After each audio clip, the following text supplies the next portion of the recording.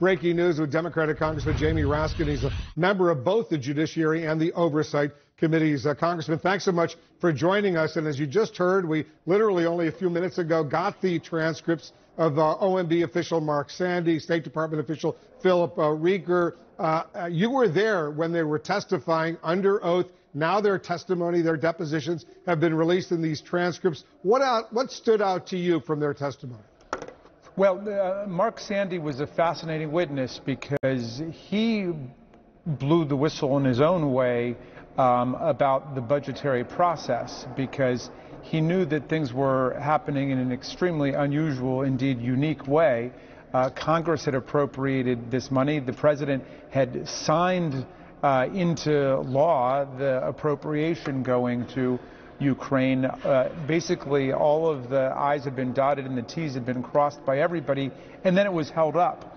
And he immediately raised the question of whether or not this was a violation of the Impoundment Control Act of 1974, which was adopted in the wake of Watergate precisely to crack down on executives deciding to treat money appropriated by Congress as their own for their own political purposes. And that, of course, is precisely what Donald Trump did. He decided to use this money as leverage to put Zelensky in a box, as he told Ambassador Sondland. He wanted to put Zelensky in a box in order to extract from him the political dirt on Joe Biden that he was looking for.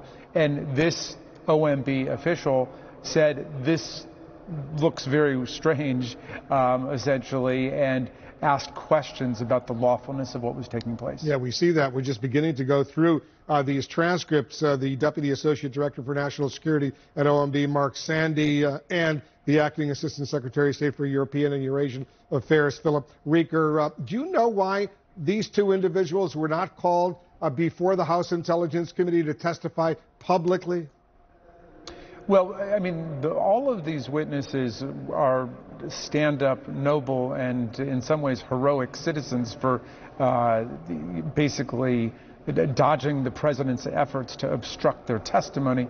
But we tried to go for the witnesses who could speak in the most comprehensive and holistic ways. And these are witnesses who dealt with specific issues but corroborated the general testimony of the others. I think that Mr. Reeker spoke very eloquently and passionately about the attack on Ambassador Yovanovitch, which he thought was outrageous. And he thought that the smear campaign full of lies and propaganda against Ambassador Yovanovitch was something that should have been denounced by the State Department and is not something that should have been countenanced either by the State Department or presumably by the President. Yeah, no, I'm just beginning myself to look through these transcripts just from a personal perspective. It would have been good to hear them publicly say what they told you guys in private as well. I think the American public would have learned something additionally from their testimony. As you probably know, the president tweeted earlier today, and I'm quoting the president right now, that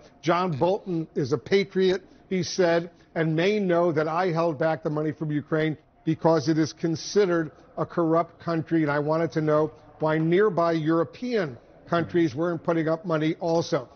So even if the president ordered this, how do you get to his motive? Well, one thing we do is we try to put it into the context of his whole foreign policy.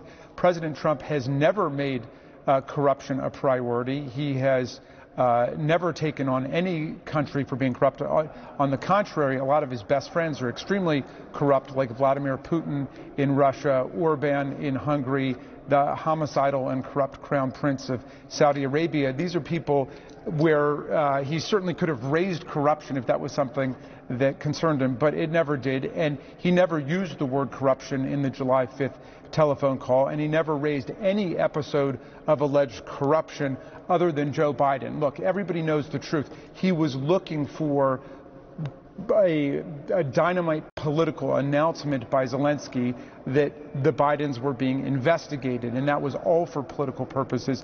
This president, if he cared about corruption, he would care about the foreign and domestic emoluments clauses of the United States Constitution, which prevent him from accepting money from foreign princes, kings, and states. And yet we know that he has been in dereliction of respect for the foreign emoluments clause, and he's been collecting also hundreds of thousands or millions of dollars from federal departments that spend money at the Mar-a-Lago Hotel and at other Trump properties in the country. So corruption is very, very low down the list. In fact, this president has crossed over the line on corruption, and so that is not going to work as a functional alibi for him. Your committee, the Judiciary Committee, has now scheduled its first impeachment hearing for next Wednesday, but a new CNN poll shows that public hearings in the Intelligence Committee over the past couple of weeks have not shifted Americans' opinions on impeachment at all. Do you think the Judiciary Committee will be more successful from your perspective in getting more Americans to support impeaching and eventually removing the president from office?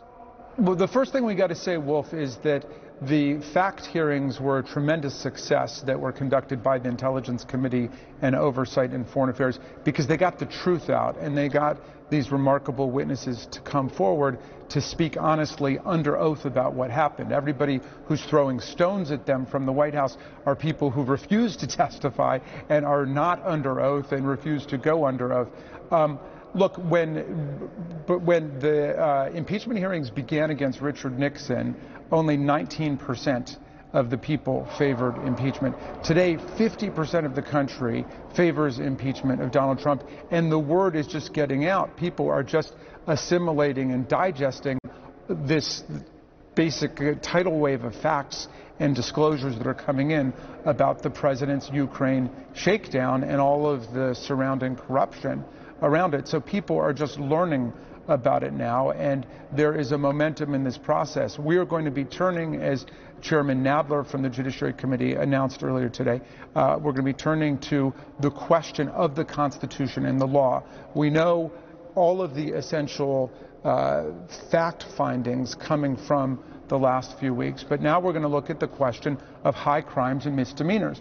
What did the founders mean when they said treason, bribery, or other high crimes and misdemeanors in Article 2 of the Constitution? And what they meant was basically betrayal of the national security. That's what treason's about. Betrayal of the government in the public interest. That's what bribery is about. And then other high crimes and misdemeanors are other offenses against the character of our government.